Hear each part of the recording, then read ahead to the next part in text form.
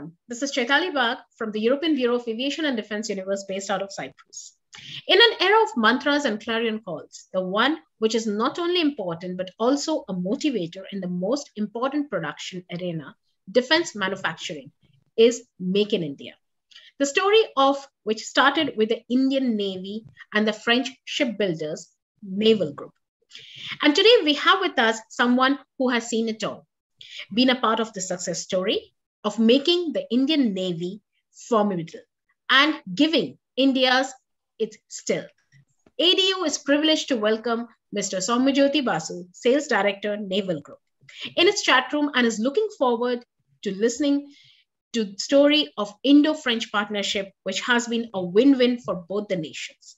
I now hand over to editor ADU Sangeeta Saxena to take this conversation forward. Welcome to both of you. Thank you, Chaitali, and most welcome to the show, Soumyajyoti Basu, our friend for a long time, and also, actually for very long, he used to be the face for Naval Group here. And whenever, we wanted to meet somebody, it was always Soumya there with us. Welcome to the show. It's just wonderful to have you back after a long time. And really looking forward to interacting with you on the new platform and in your new avatar. And Soumya, it'll be wonderful to meet you and speak with you. And as we begin, we'd just like to understand from you that it was a story you started. It was a story Naval Group started. We always give credit to Indian Navy for it, but it is the Naval Group which eventually, caught the hands, started a partnership, and then suddenly we realized that we were at par with the world when it came to manufacturing, especially submarines. So looking forward to talking about everything about Naval Group and its association in India with you. Welcome to the show. Thanks, Sangeeta, and thanks, Chaitali, for introducing me. And it has, as Sangeeta says, it's a long association, more friendly and human rather than professional, industrial, and so on. And thanks for inviting me for this chat room. And I'm looking forward to your tricky, interesting questions and answer it as practically as possible. Right, absolutely. And, Mr. Basu, the first thing we'd like to understand from you is that you have been a part of, creating that manufacturing ecosystem for India in India. And, just trace that story a little bit for our audience. Well, as you know, anything which is dealing with manufacturing ecosystem needs some establishments and some major pillars, which becomes the foundation of those efforts. For me, I would say dedication, good intention, foresight, and investment. These are the four main pillars of such success. And any company, not only Naval Group, I think many other companies have achieved it in defense industry, Indian ones as well. And I think what started with Naval Group was to qualify good industrial companies for P-75, and not only, we also did the same for P-28 Kamorta class gearboxes. These are the contracts. So we started with the contract. We invested in the infrastructure, training, human resources of such shortlisted companies, and then we ensured in a very partnering mode to deliver the best-in-class equipment from these companies with necessary support being brought from France or the European counterparts of our ecosystem. So I think we have this ecosystem now in India, and we look forward to use the same for similar future projects. And when you were here, it was Make in India was the clarion call. Now, over the years, a little change has happened, and along with Make in India, you also see Atmanirbhar Bharat. Now, how does the Naval Group fit itself into the Atmanirbharta Bharat, which is India, is creating for itself? From my point of view, for Naval Group, Make in India to Atmanirbhar Bharat transition was quite seamless, quite natural. We we started building the submarines in India. We created the necessary ecosystem, industrial base to do the same. And now we use the same ecosystem for capable to do the maintenance of these boats locally. So we bring the necessary adaptive value addition to Indian Navy, and we provide the same. And now, what does Atmanirbhar Bharat policy mean for me is that Indian industry is already stable and mature enough to provide the after sales of high complex equipment, not only for submarine, it could be for space, it could be for surface ships, and then to sustain those industries, to provide more complex equipment for Indian Navy, and also for other export potential if possible. And this is what we are doing. We are maintaining relationship and sustaining the competence in these companies to use them for after sales maintenance and also for future projects that we are bidding for, namely modern platforms, modern underwater weapons and sensors, etc. When we talk, Mr. Basu, of modern future programs, do we keep in mind, that today the world and the navies of the world today require a lot of cyber security, a lot of cyber resilience. You also need the state-of-the-art technology. Now, probably over the years since we've been making ships, there are going to be a lot of new things which, as and when the decade goes along, we'll feel that they need to be there. So how do we plan to, absorb all these technologies into the already existing technologies you've given to India to upgrade, let's say, to upgrade the ships which are already there? Mm-hmm. So you have struck the right chord. In fact, what you which is forward-looking. What is important to note in this case is cyber threat is real. And it is real in defense for surface ships, for network-centric operations, for intelligence. And India, like many other countries around the world, has the frontline navy with the real security and ambitions. And thus, it will be needed for the Indian platforms, Indian defense technologies to absorb and this cyber threat mitigation skills and equipment. So what in Naval Group we have done, we have invested reasonably since past years in cyber intelligent or digitally transformed platforms and systems. For example, our Belhara class frigate is an cyber secure and digitally smart surface ship. We have also invested in drone technologies, unmanned technologies, and network-centric operations, which is basically intelligent system, electronic sensors, which can make different platforms talk to each other, being controlled from headquarters of Navy or military, to have visibility and to have intelligence all around, and to take smart decisions towards the friends or towards enemies, as the case may rise. So this is what we have worked on, and frankly speaking, we are available, as you know already. We are available to work with the Indian industry and DRDO and other research bodies and institutes, should they like to discuss with us on these kind of matters, which is future-looking, but which are going to be evident in naval defense industry. Right. And how easy would it be for Naval Group to, absorb all this into the already existing fleet we have? Well, modernization of fleet is a natural process for Naval Group. For 400 years, we are not only designing and making ships, submarines, and underwater weapons, but we are also maintaining it historically for the French Navy, but also for other international navies. So should modern intelligent technologies be required to be imbibed in the existing fleet, it is quite possible. Design studies have to be conducted in close cooperation with the Indian Navy, Indian industry, and it is something we could be looking at in future with the close cooperation with the local industry. Right. And do you have an existing supply chain management with the Indian private industry? Because you have always done business with the government shipyards.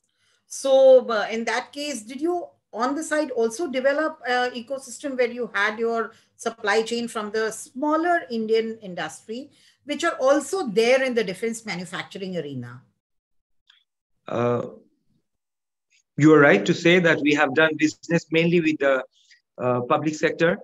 MDL is a national partner for the P-75 submarine project, and GRSC was our customer for the gearboxes. But if you go layer down at the tier 1, tier 2 level, what we have done and what I think we have achieved right now is to create a pool of qualified industries at the tier 1, tier 2 level. And that also includes MSMEs. So going forward, we already have cooperations with GRSC, as you might have seen a few days back, for Govind export projects. And we're also discussing with Larsen & Toubro and other big entities, subsidiaries of Tata, Mahindra, and VEM for potential possibilities. We discuss with BDL for underwater weapons and sensors. We had partnership with Goa Shipyard. We discussed with HSL, MDL for future LPD. So yeah, if you look at the map, in fact, it was funny. The map that we often show in our exhibitions on the wall that we provide, you will see a varieties of companies all around India, including shipyards, including big industries, including MSMEs and including SMEs.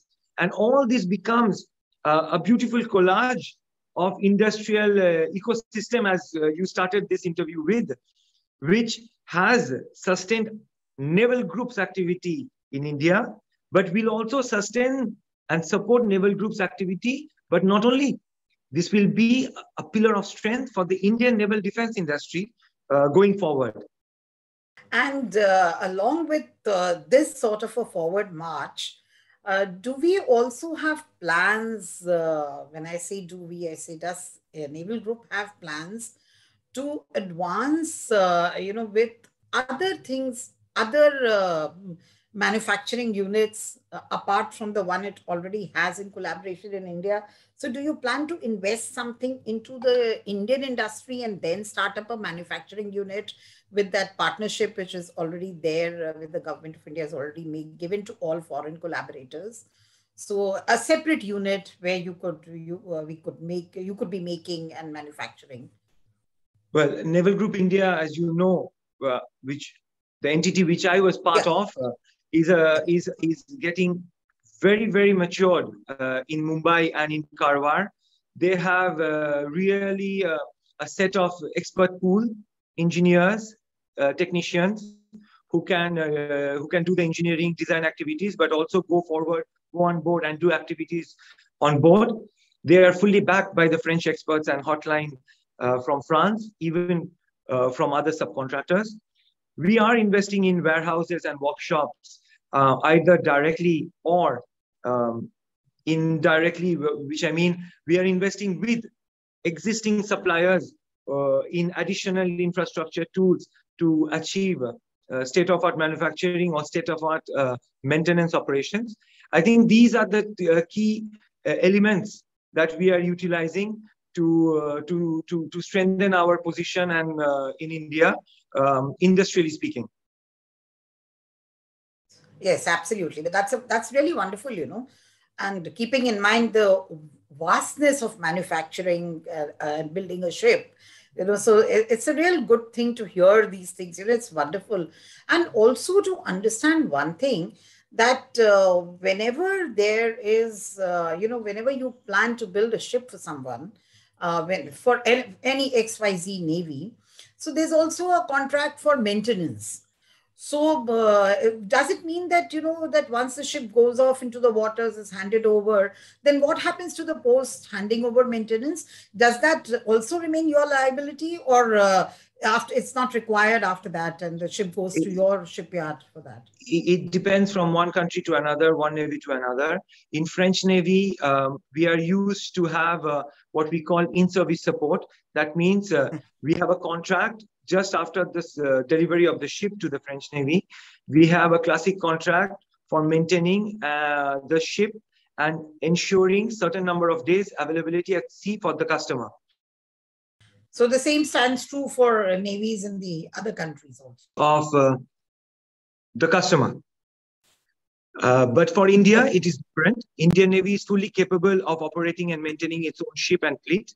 What we do is we bring on the value-added services, adapted solution for. This is how we operate in India. So we have a small team in Karwar, which is called Service Support Indian Navy, which is available with the Indian Navy to provide case-by-case basis support and giving confidence. But the main activity, responsibility is with the Navy, and they are fully experienced. You know, Indian Navy is one of the few navies with varieties of ships, submarines, and a huge history and maturity of operating them.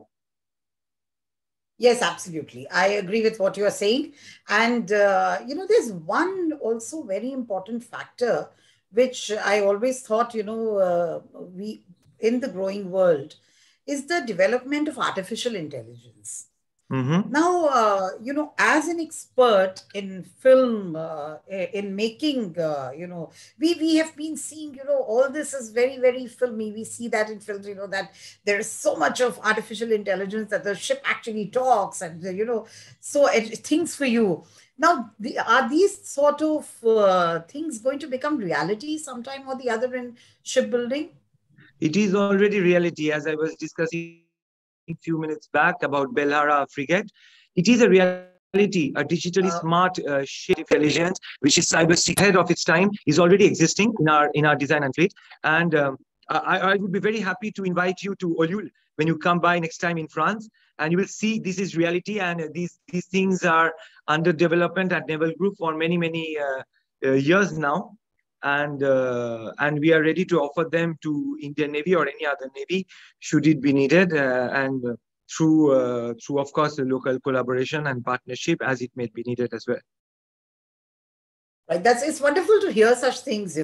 It's like going down the memory lane of scientific fictions and then trying to understand, because I think over the centuries also naval scientific fiction has been the best of all. So, you keep thinking and you start realizing that, and France has, a real history of, science fiction. So when it comes to the navies. So I think this is really wonderful. And, when we, just before we'd like to, proceed, we have a very little thing which we wanted to understand, which was that technologies over the world are taking a change. And the need and the requirement for technology in India, for Indian Navy, could be anything, could be absolutely anything which is state of the art. Now, what does Naval Group have in its plan for giving India that state of art manufacturing, let's say in the next 10 years or so that we are at par in 2030, 32, we are at par with the navies of the world? There are two ways probably to answer that. First, the priority could be to upgrade the existing fleet, which the Indian industry has made with Naval Group, to modernize them, which is part of the plan, which is something we closely discuss with Indian Navy. And this will be good enough to modernize the fleet, to keep them up and running, and not only in the best way possible and in the most modern way possible for its time. And the other way would be, of course, new fleets and new weapons that Indian Navy would like to buy. We will always offer them something that we are offering them something that is at par with the present technical advance, and that should serve the purpose for the next 20, 30 years as well. Should, of course, we are the one chosen by the Indian Navy for such procurement. Right, that is wonderful, and I really, we can only at this stage in time, it's going to be one of those wonderful things to happen. To know that when we in the future, when our, let's say, another generation ahead, when journalists come and interview you, they'll say, "Oh, we have the best and the state of the art, absolutely," which we've started feeling from now. Absolutely. which the feeling has started coming from now. As Absolutely. our senior generation journalists felt that, it is going to take some time. Now we realize the time is already here. So, it's always Absolutely. going to be hope for the best. And I'm sure it's going to be a wonderful sail ahead for Indian Navy, along with its partnership with not only Naval Group, but also with the Republic of France. France is a nation, India is a nation. We've been great friends, and this is a partnership which really will grow. And from here, now, Mr. Basu, we take you back to our studios in Cyprus, where Chaitali is waiting for us. So, Chaitali, over to you. Thank you so much, ma'am. But today, I think Soumya did a very comprehensive thing about Naval Group. Though we all know Naval Group so much, and but this specific interview has comprehensive outlook of all what Naval Group is doing right now. I think we are good enough with this, ma'am. Thank you so much, Soumya. Thank you so much, ma'am. Thanks for your Thanks, time. Chaitali. Thanks a lot. Thanks, And Angita. And further, we hope will to see definitely you. interact with you with more details. Thanks a lot. Have a nice Thank day you. ahead. Thank you. Absolutely. Have a good Right. day. Stay Thank safe. you. Bye. All Thank right. you. Thank you so Bye. much, Soumya. Thanks. Thank you. Have a great And it's day. really wonderful to have you in the show. Right.